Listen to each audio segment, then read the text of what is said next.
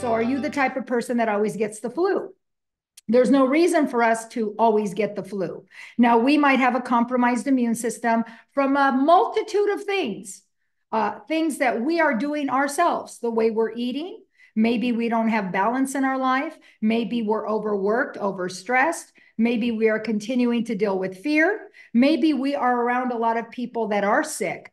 But even at that, we should not be getting sick, because God has promised to protect us in Psalm 91 against pestilence. And God says that even though this person will fall to your right with the flu and this person will fall to your left, it shall not come near you. It shall not overcome or overwhelm you. So there are protection promises that we have even when we are around sick people. The thing I always try to do is common sense first. Let's be practical, because you are coming to these calls to get practical insight and information. Not everything has to be so super spiritual. Sometimes things are just practical. For instance, if you don't pay your mortgage, you're going to lose your home. There's not anything spiritual or demonic about it. It's just being responsible and accountable to follow some of the things in our life on a regular basis that can keep us seeing the results that we desire to see. And I'm talking about health. So for instance, in my health, because I eat pretty healthy, I splurged over this last December eating too many cookies and drinking a little more eggnog than I normally would. So of course I overindulged like many of us. And so what do? While everybody's setting New Year's resolutions to go on these cleanses and to lose weight, I just decide to operate effortlessly in the fruit of the Spirit. And the fruit of the Spirit says self-control. That means that when I acknowledge that I'm overindulging, I just pull it back a little bit and I get back right on track. That's really how practical the Christian life is and should be. A lot of things are plain and simply common sense. So, I try to eat very healthy. I watch a lot of what I eat.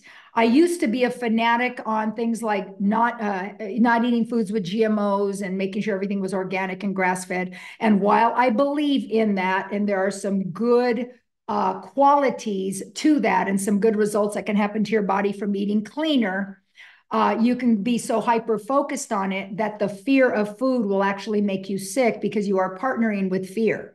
So if we fear things like GMOs or not eating organic or not eating clean, that fear spirit comes into our immune system, and anything that operates out of fear automatically starts to have a really negative effect on every system in the body. So we never want to have fear over food, right? So that's an unhealthy fear. And an unhealthy fear over food doesn't just mean anorexia or bulimia. That's an unhealthy attitude towards fear, and that is also demonic, and that's an unclean spirit. But what I'm saying is we can have unhealthy fears where we are counting points and counting calories and making sure we're not eating carbs and making sure we are not eating sugar. While things can be practically done in our lives, such as not eating a lot of sugar, we also want to understand that we can pray over our food and that we actually have the authority to bless our food. So all of this having to do with health, I'm getting to a point here with what we're going to talk about tonight, but we just have to be very practical, okay? And most of us aren't. We give a lot of credence to demonic activity without taking responsibility for a lot of the choices and decisions we make. So back to the fact that my entire house got hit over the holidays, it was very unusual because the people that got hit were the following. First, my son-in-law, who is very healthy. You look at his weight and everything else and the way he and my daughter eat, they eat very healthy, etc. So there weren't any obvious reasons as to why he should have gotten sick, especially coming to my home. I take it very personal when someone comes into my home and they get sick, especially because in my home, I'm not ever sick and my husband doesn't get sick. So when someone comes here and they get sick, I get very concerned.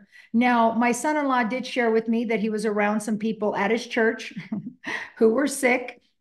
They go to a really great church, etc., but not everybody's in the place of understanding healing and how to resist the enemy, so he will flee. And sometimes sickness just takes a little bit more time than we care to want to have to deal with. But anyway, when he came into my house, he was here for 11 days and he was sick the majority of the time he was here in my home. And that really bothers me.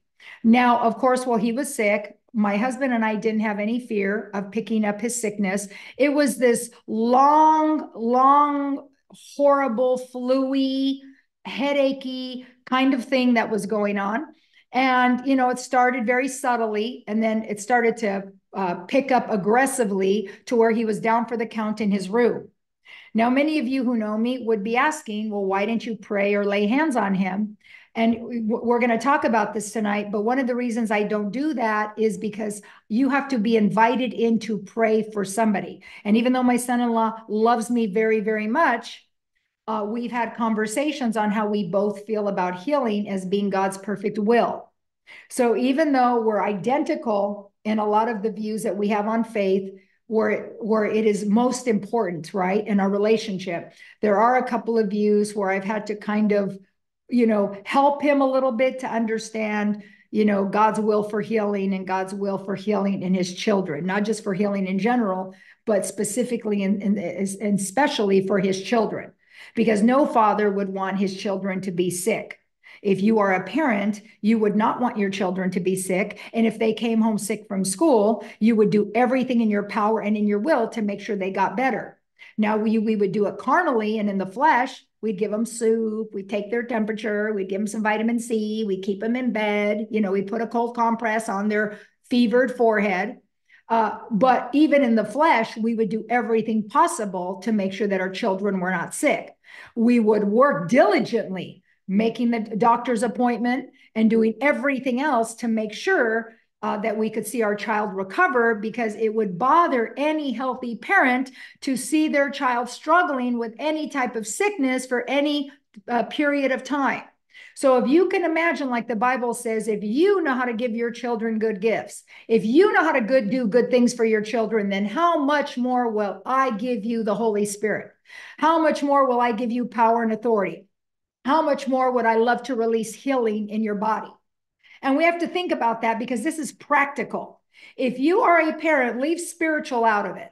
Leave the Bible out of it. If we are just being practical and you love your child and you want the best for your child, and just thinking from that common sense standpoint, then wouldn't you do everything that you knew how to do to make sure that your child got well, or got the things that your child deserved, right?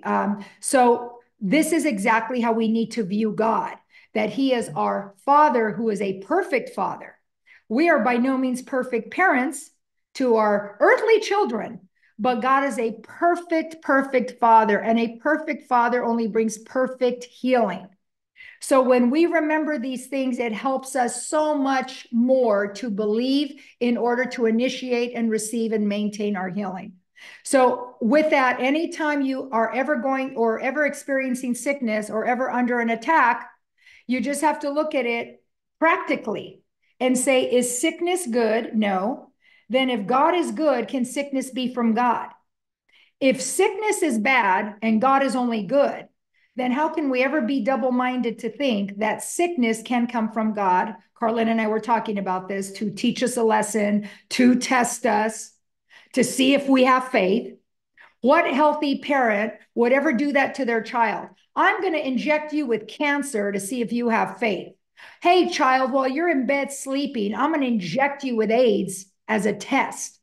A healthy parent would never, ever do those things. We will be tested in different parts of our faith, but we will never be tested, and God will never test us by putting sickness in our body.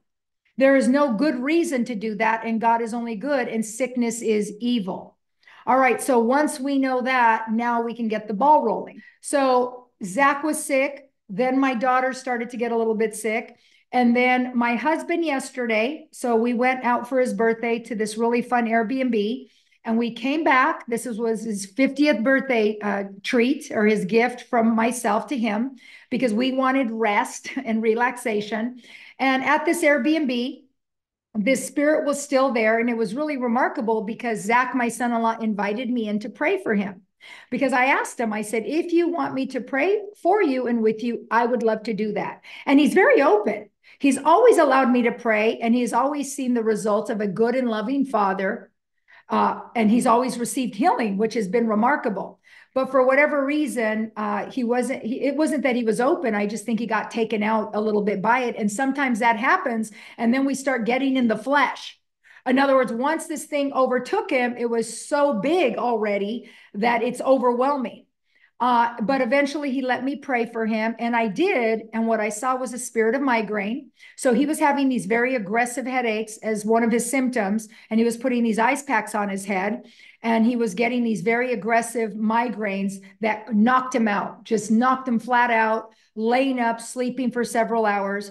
And I didn't actually discern that spirit. I mean, I knew he had headaches, but I didn't discern it was actually a spirit of migraine. There's a difference between having headaches, just a general headache. You listen to loud music, you're going to get a headache. You might eat some foods that don't agree with you, you can get a headache. Still attacks, okay? But a migraine is a very severe type of headache, as you know. And I actually saw it as a spirit. So I actually I was able to discern it as an actual demonic spirit. Not just oh, hey, quit playing music so loud, or hey, maybe you shouldn't be eating, MSG or some preservatives that are causing your headache. I actually saw the spirit, and I casted it out. This was like his ninth day in to his eighth day in into his 11 days of sickness. I actually casted it out, and it left. And from that point, he began to recover. This is why deliverance and healing are so important. All right, so now he started to recover, but that spirit of sickness, that spirit of infirmity was already floating, because, spirits move and groove, don't they? A virus will stay in your body, but if a virus can contaminate somebody else, a virus on you can contaminate somebody else, we have to understand that that's exactly the spirit realm, and that's the way that works.